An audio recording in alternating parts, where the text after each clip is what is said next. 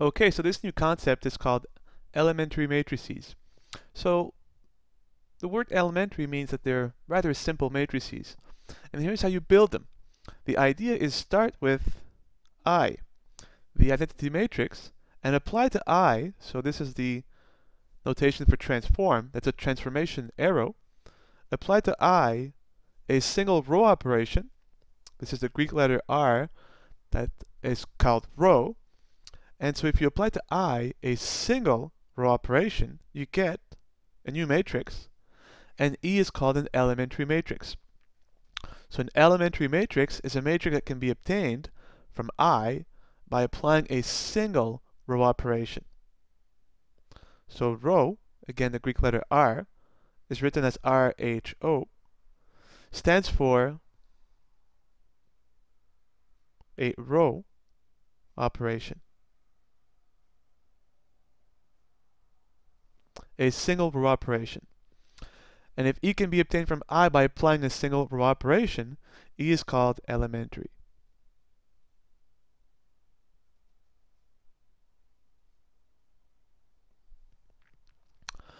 Let's look at an example. Suppose you take a 2 by 2 square matrix for I. So you take 1, 0, 0, 1. And well, what's the first type of row operations? We can say that we interchange row 1 with row 2. So we apply to I a single row operation, and it becomes 0, 1, 1, 0. And this is now E. This is an elementary matrix. Well, we could start with I, 1, 0, 0, 1. Apply a different kind of row operation. Suppose we multiply row 2 by, say, negative 6. Negative 6 row 2. Then the matrix becomes 1, 0, 0, negative 6. And this is, again, an elementary matrix. You could take the 3 by 3 identity matrix. So 1, 0, 0, 0, 1, 0, 0, 0, 1. And apply our third type of row operation. Suppose we take row 1 and subtract from it 4, row 2. Let's apply this row operation. We are only changing row 1, so you can recopy row 2 and row 3. And now we do row 1 minus 4, row 2. So 1 minus 4, 0 is 1. 0 minus 4 times 1 is negative 4. 0 minus 0, 0. And this is again a matrix is obtained from I by applying a single row operation. This matrix is called elementary. And that's it. The question is, well, what's special about these matrices? What makes them special is the following result. Let's call this a little theorem. So suppose you take any matrix A, and you apply to A a single row operation, say row, and you obtain a new matrix, say B. Right, so that's very simple. Apply this row operation to A and transform it to this new matrix B. What if you did something else instead? What if you took I, applied to I the row operation? Then you have just created an elementary matrix, say E. And if you multiply on the left A by E, so you get EA, well, you may be able to guess what the end result is. The end result will be B. And that's the theorem. So it gives you two different ways of accomplishing the same result. Given a matrix and a row operation, you can apply the row operation directly onto the matrix to transform it into this new matrix B, or you can instead build the corresponding elementary matrix and then multiply A on the left by E and you get the same result. Let's consider an example of this, or at least two examples.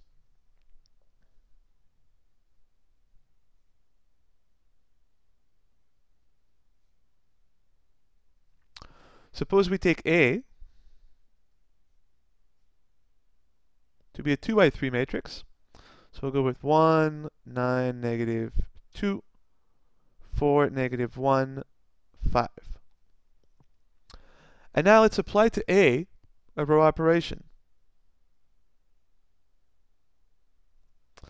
Let's say that we do row 2 minus 2 row 1. So row 2 minus 2 row 1. Well, we obtain the matrix B. Right? We've transformed A by this row operation. And let's see what the matrix becomes. We are only changing the second row. You can recopy the first. And now we do row 2 minus 2 row 1. So 4 minus 2, 2. Negative 1 minus 2 times 9 is negative 18. That's negative 19. 5 minus 2 times negative 2 is 5 plus 4, 9. Okay, well now let's look at the second part of the theorem. Instead of applying row directly onto A, we will construct the elementary matrix. The question is, well, what's the size of I? Well, if you look at A is a 2 by 3. So if we multiply and you see the size of I is the size of E. So to have a defined multiplication here, I has to be the 2 by 2 identity matrix. So let's consider what we have now. Let's start with I. So 1, 0, 0, 1. Let's apply our row operation. Again, we are only changing row 2, so you can recopy row 1. And we are doing row 2 minus 2 row 1. So 0 minus 2 times 1 is negative 2. 1 minus 2 times 0 is 1 minus 0, which is 1. And now we have the corresponding elementary matrix E.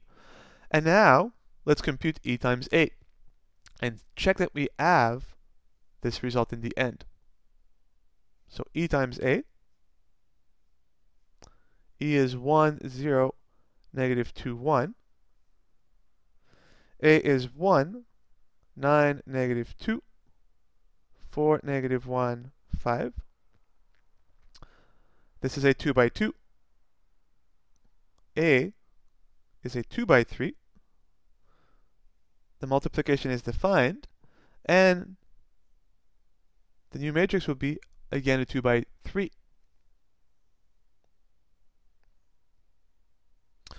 All right, well, here's our new matrix. Let's build the first row by multiplying every column of A by the first row of E, 1, 0.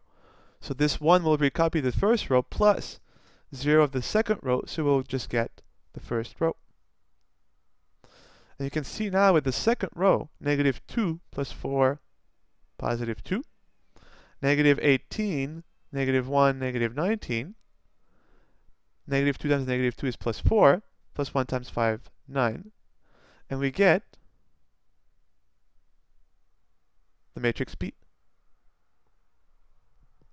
So it works. Let's do one more example.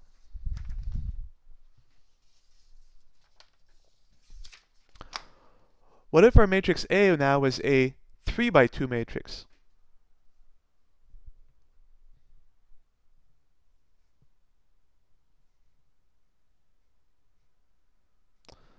Four, 6, 5, negative 1, 8, 2.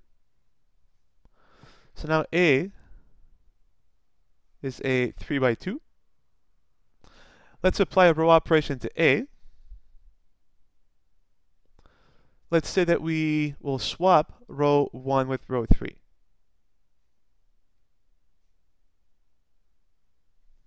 Well, we obtain now this new matrix B.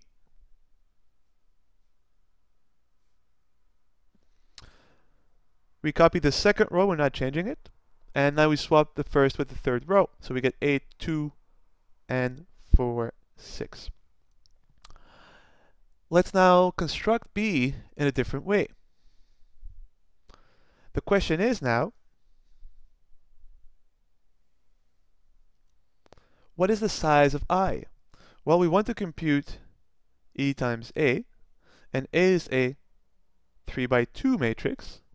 Now E will be the same size as I. To have a defined multiplication here, E must be a 3 by 3. And so I must be a 3 by 3 matrix. So I will be the 3 by 3 identity matrix. So 1, 0, 0, 0, 1, 0, 0, 0, 1. And we now apply rho to this matrix to construct E.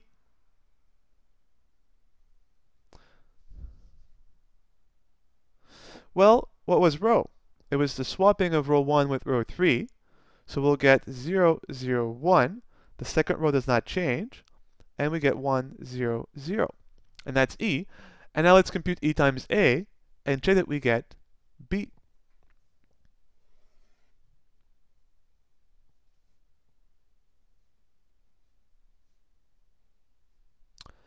So here's our matrix E, 0, 0, 1, 0, 1, 0, 0, whoops, 1, 0, 0, times A,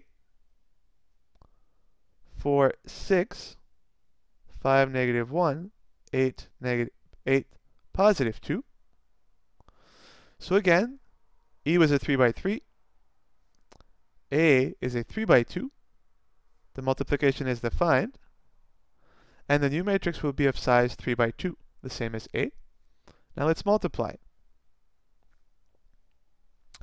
Let's build the first row of our new matrix. Let's fix the first row of E. And we'll get 0 plus 0 plus 8. 0 plus 0 plus 2. Second row, 0 plus 5 plus 0.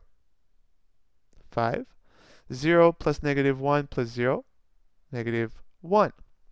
And finally, 4 plus 0 plus 0. 4. 6 plus 0 plus 0. 6. And you see what happened to A is the first row became the third row, and the third row became the first row. So once again, we get the same result. And that is the main property of an elementary matrix.